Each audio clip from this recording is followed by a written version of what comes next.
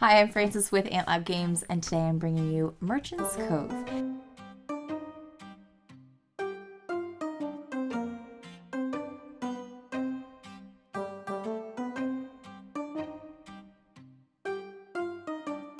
So this is a game that we actually played about a year ago. We did a full 2-player playthrough, which we will link for you somewhere around here. And today I'm going over the 4 new characters, the 4 new merchants that are coming to the new expansion. So if you're not familiar with Merchant's Cove, this is an asymmetrical worker placement action selection game. Each of the merchants play very, very differently, and that's what's so exciting about it. So let me take you through these 4 new characters, starting with the detective.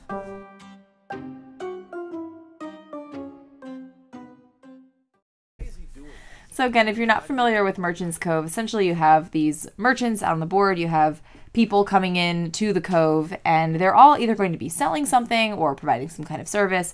So in the case of the detective, if I take you to the table here, we have alibis and bounties. So this detective is going around, I guess, posting bounties and taking alibis, I suppose. So up here we have those. Now, how do you get those?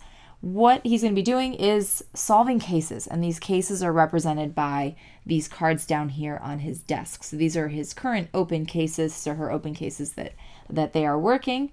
And how we're going to be doing these cases, essentially these are kind of transparent cards, and through the course of the actions, which I'll go over in a moment, you'll actually be able to take these and layer them on top of each other. And the goal here is to complete a set of 6 and complete the card. Once that is done, then the case can be solved. So going over our actions here really quickly. Up at the top here, we have recruit staff. So that's something everybody will be able to do, recruiting staff to this top portion up here. And then we have actually activating those staff. So I'll go over what they do in a moment. Each of the merchants is going to have staff that they can activate. Down here, this is going to be where you can gain an informant. Now, like I said before, we are going to be able to cover these up, and you might end up with a situation where you have this blank spot right here. And getting an informant is really great for solving cases. So what you're going to do in that case is look at these top 3 stacks of case cards. And if there are a certain number of coordinating colors, then you'll be able to take that informant. So in the first case, you need to just have 2 of the same color showing, and you can take that informant. So right now, we could potentially take a blue informant, we could take a green informant, we could take a yellow informant, could not take a red informant. The second one you take is going to require 3 of the same color, and then the 4th one that you take will require 4 of the same color, and so on. So that's what we're going to do at that action there. Now we have this pocket watch down here at the bottom, and this also has some actions on it, and this is where we're really going to do our card manipulation. So this, again, is a prototype. As you can kind of see, it's a little bit of a dial here. But this is going to turn as we take these different actions and allow us to do different things. So the first action that we can take is to move one of these cards down below, as I've been doing to kind of illustrate things. So maybe we take this and we move it down here. And now we have, just one more spot that we need to fill in. And maybe that helps us with the set collection that we're going for on that card. Here we can actually move all of a stack of everything onto another one of these cases. So let's say I have a few cards sitting here on this case number 2. I can actually move that over here, and now that case can be completed. And then when we're ready to actually solve the case, which will be this action down here, what we'll do is take this off. So this is, let's say we're doing this one, it's completed. We have 6 nicely filled out little cubes. And this is actually how we're going to end up getting our alibis and our bounties, or our large and small goods. So if we have 2 matching symbols, which I do, I have 2 green and 2 yellow, I'll be able to get a green and a yellow small good. I also have these 2 black symbols, and what that's going to do is get me corruption, which is not great. But also I can use those as any one symbol. So I could actually choose to use these two as another green and maybe get one of the large bounties. So coming down here to the bottom of the board, these actions are actually how we're going to take the pocket watch actions. So if you take this first one, that'll allow you to take one of these actions. This will allow you to take two of these actions, and this will allow you to take all three of those actions. Regardless of how many actions you take, you're always going to move this one click to the right clockwise. And then finally, our staff actions from left to right are an undercover agent. So that'll allow you to take the solve pocket watch action even if it's covered up. You will take the undercover spy, which again just lets you move those cards from case to case. And then you have your undercover swap or undercover cop, excuse me, which lets you do this action of placing these case cards onto a case. And then finally, security, which is discarding one corruption card of your choice. So that is the detective. If you're into set collection, you like transparent cards like I do, then this is really cool use of them. So next, let me take you to the pastry chef.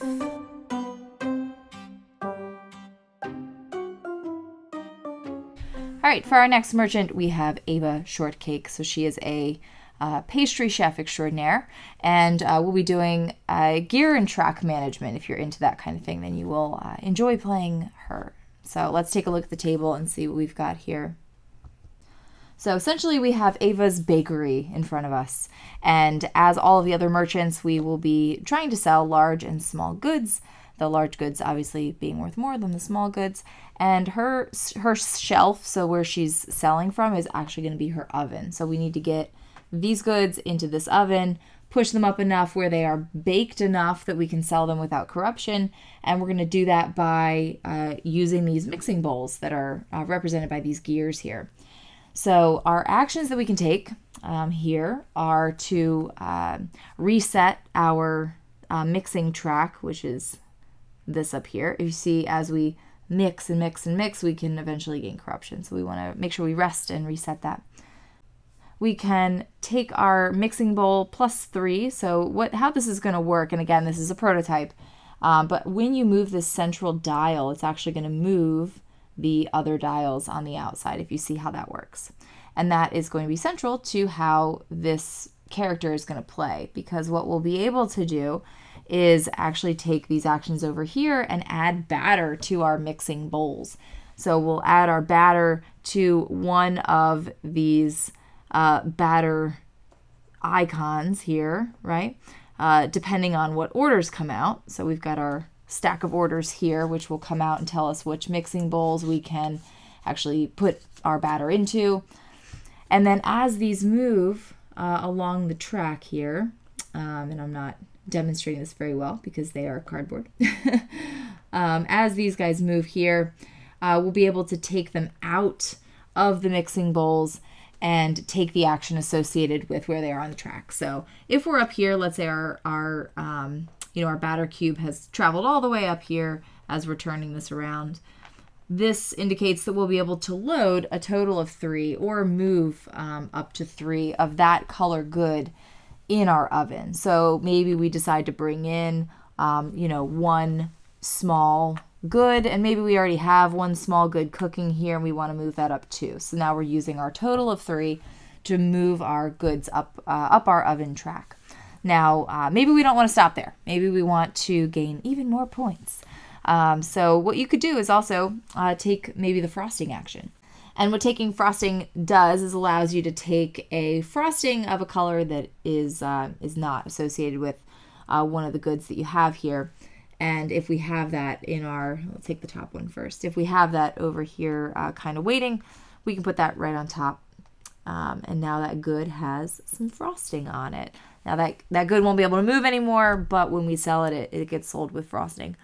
And what selling a good with frosting allows us to do is to sell it to patrons of those colors. Because again, if you're familiar with how Merchants Cove works, the patrons want things that are the same color as the patron. So the other thing this frosting does for you is if you do unlock these, this will actually give you that faction reputation as well. So it's behoove you to put lots of nice frosting on your delicious, scrumptious items. And just like everybody else, Ava has staff actions that the staff can take. So we have a sugar wizard who can load a batter into any mixer or gain 1 frosting of any color. We have a whisker, which is important, to rotate the central mixer 2 ticks clockwise. Say that 5 times fast. We have an oven manager who can remove up to 2 batter from the mixers to take mixer actions. Again, that's going to be basically wherever your batter cube is, that's the action that you'll be able to take. And then security discarding corruption card of the player's choice. So that's Ava the Baker. This is definitely one that I would be into because I like to bake. And I like the idea of kind of moving these gears around and taking those actions. It's pretty neat. So next, let's go to the Mushroom Farmer.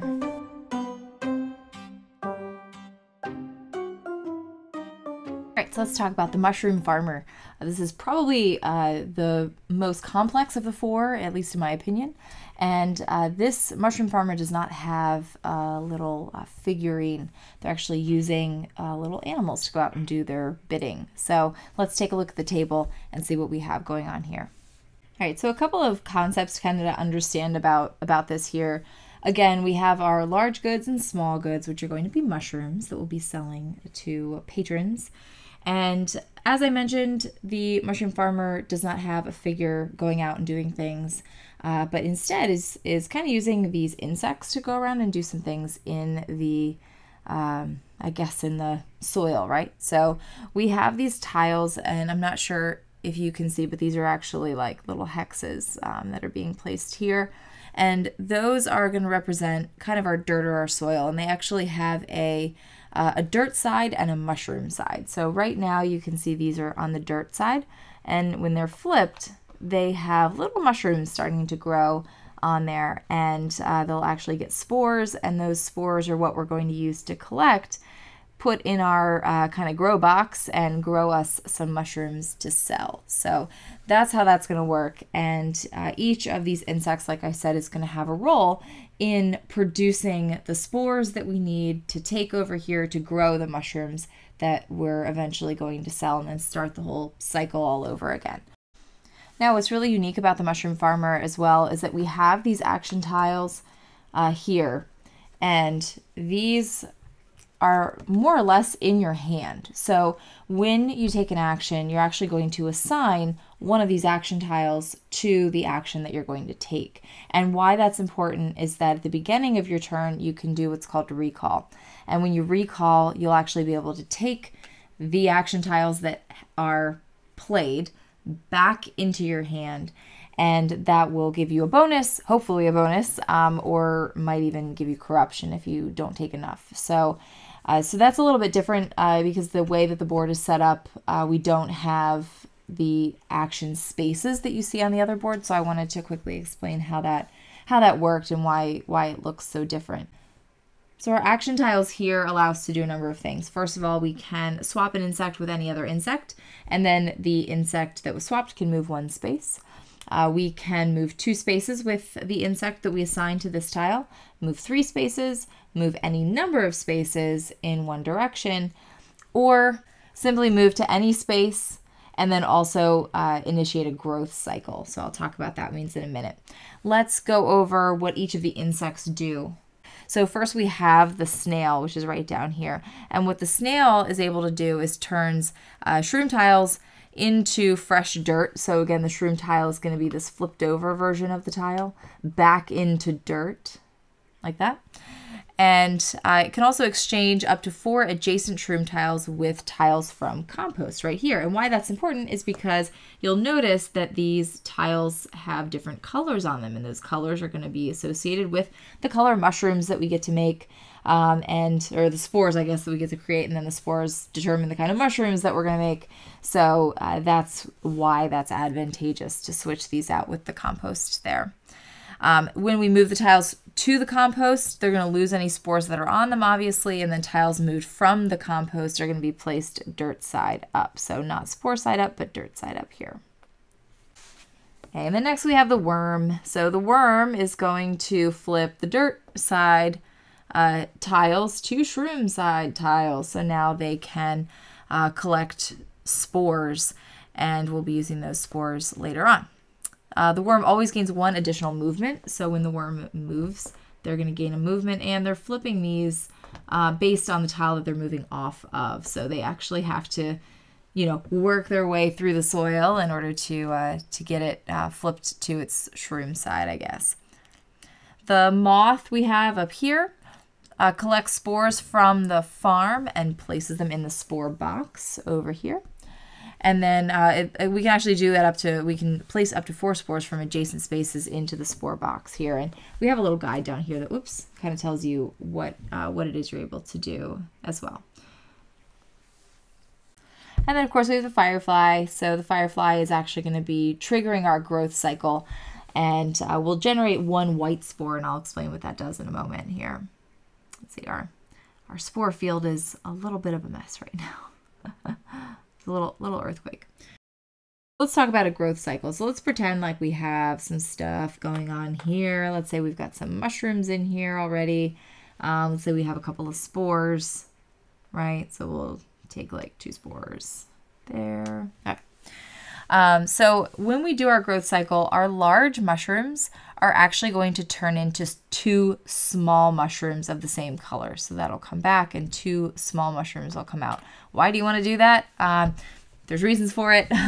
You might want to sell those small items, and this is a way that you can do that. So small mushrooms are going to be turned into matching color large mushrooms. So these 2 will be turned into a large mushroom there. If we had white spores here, the 2 white spores would turn into 1 spore of any other color. So it works kind of like the detective's black squares in a way, where they're going to gain corruption. And in fact, we have black spores out here too. So those will also turn into 2 spores of any color, but they need to be the same color, and you're going to draw corruption for doing that. Every 2 matching spores are going to turn into a small good. So this is going to turn into a small mushroom, like so. And then at this point, we can remove any spores of our choice and put them on our sale rack. So I could decide to take this large mushroom off of here. I could decide to take these 2 small ones, obviously, because I just made them. And then I could leave this here if I want to. Maybe I want to try and generate another small red mushroom and then turn it into a large red mushroom. And all of that is going to happen on subsequent growth cycles. Okay, and finally, as always, we have our staff up here. And so here for the mushroom farmer, we have a spore tender. So placing 1 spore of any color from the supply into the spore box. Second, we have a cultivator. So we can just start a growth cycle just like the firefly does. The hypnotist recalls tiles, including the one played on this action, and you gain a reward as if you had recalled +1 tile. And then finally, as always, we have security, which discards corruption. Now, when we're talking about recalling these tiles, as I mentioned, we're going to play a certain number of these. So let's say these were the 3 that I decided to play this round. These 2 are still in my hand. And at the beginning of my next turn, I can choose to recall tiles that I've already played. If I choose to recall all 3 of these, I want to check this box over here and see if I have a reward. And in the case of returning 3 of them, I don't, but had I returned 4 or 5, I would have gotten a reward for that. All right, so that is our mushroom farmer. Probably like I said, the most complex one, but interesting because if you're really into turning things into other things and turning goods into other goods, if you like the idea of this placement and the actions that kind of need to happen in a certain order, and then getting that machine kind of going and expediting things as much as you can, then this is probably a good merchant for you to explore. Finally, we've got one more, and that is the treasure diver.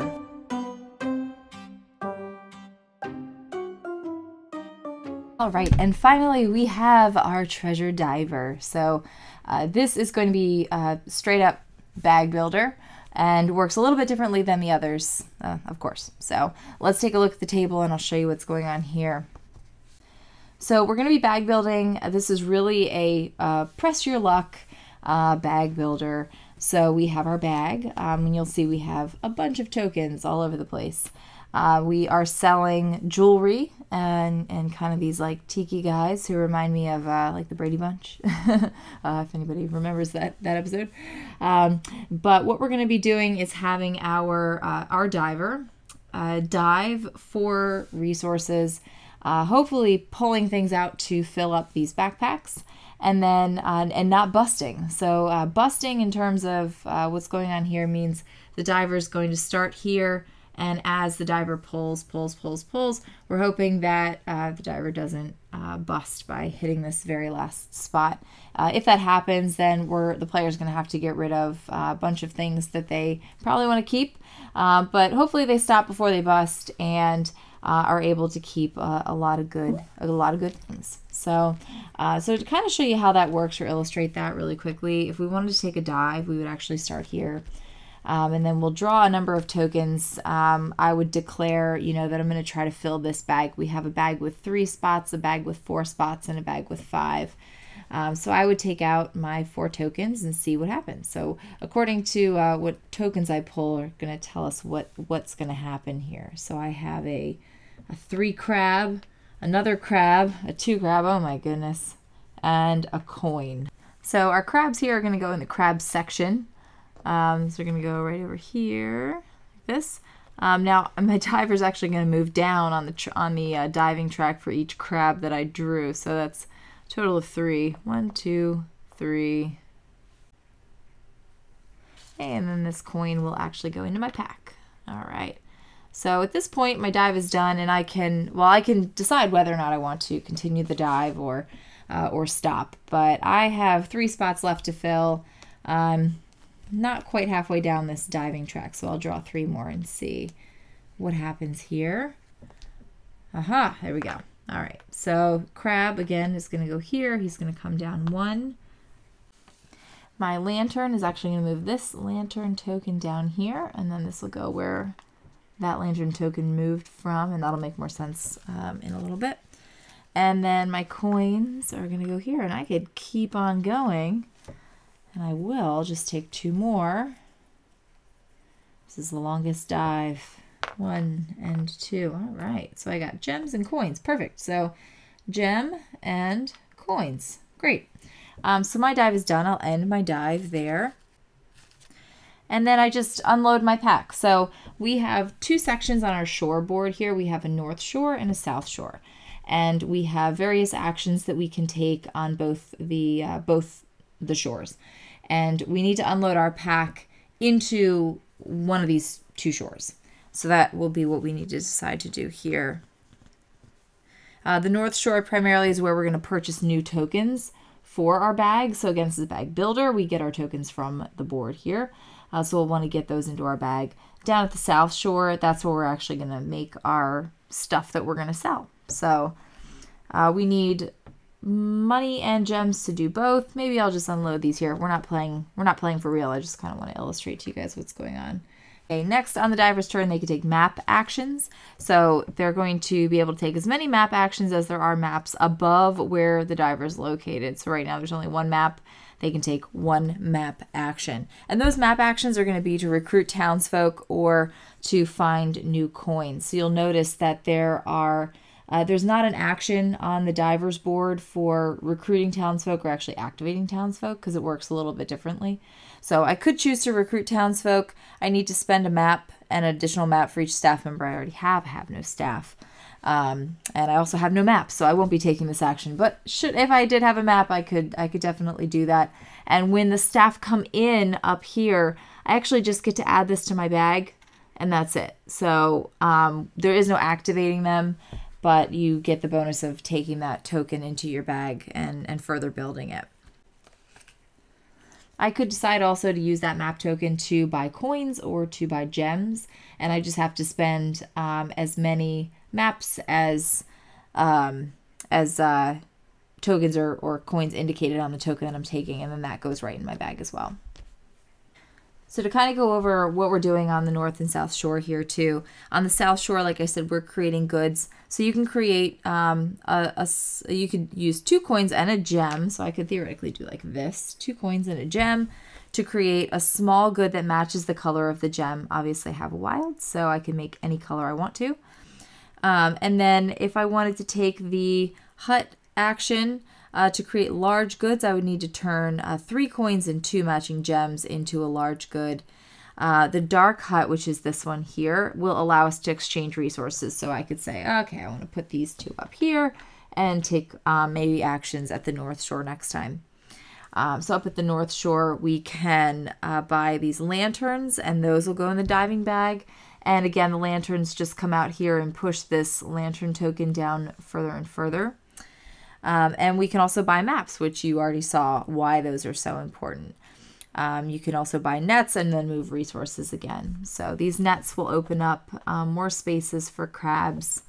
So that is our friend the diver, and that concludes all 4 of our new merchants for the expansion coming to Kickstarter. So as I mentioned, we have played Merchant's Cove in the past, and you can check out that playthrough. It'll give you a better idea of how the game plays and how all these seemingly very asymmetric merchants work. Well, not really work together, but work together in the sense of how the game plays. You're really kind of competing in very different ways for a common goal, and it's neat to see all of that actually come together. So that's that. Information on the Kickstarter will be down below. Link to the Kickstarter will be below as well.